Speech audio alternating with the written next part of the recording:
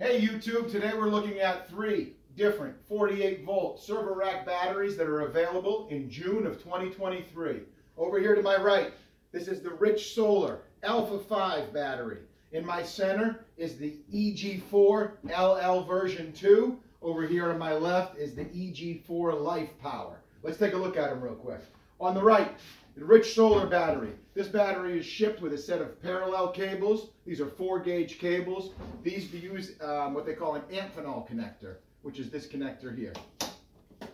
This is also shipped with a set of battery cables, just about 7 feet, 6.5, 7 feet in length. It's got a standard lug on one end, the amphenol connector on the other. This is also shipped with a long communications cable, again about 6 feet long or so, a grounding cable, a parallel communications cable, a reset tool. This battery has dual lugs, so you can hook up 2 lugs at the same time. Bunch of communications port. Here's your breaker. This battery's been real quirky with me. If you want to watch some of my other videos, you'll see some of the issues I've been having. But let's get this thing turned on again. As you can see, it does have a screen.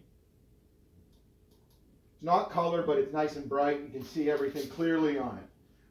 This battery, unfortunately, was not shipped with a manual. There's no manual available online, so we don't have any information on this. Rich Solar, as of June 2023, really needs to step up and get some more information on this battery. Also, another thing about this battery is this is a 15S battery, where most other batteries are 16S. That's why these are 51.2. This is actually a 48-volt battery. So this is a 15S battery, so it's not going to get up to the 51 volts. It's not going to have as many amp hours or watt hours because it's 15 cells instead of 16. So that being said, I don't really recommend this one.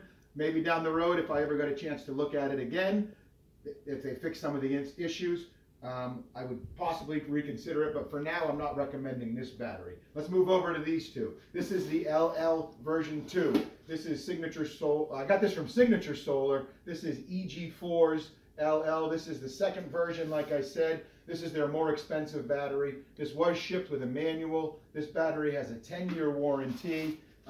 Battery was also shipped with a parallel communications wire, a set of 6-gauge parallel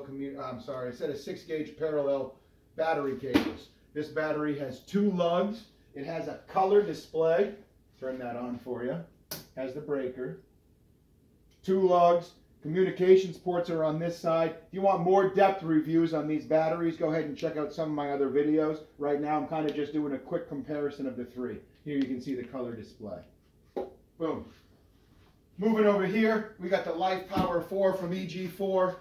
No manual was shipped with it, but you can get the manual at Signature Solar's website or on EG4's website. This was also shipped with a parallel communications cable, a set of 6-gauge parallel battery cables.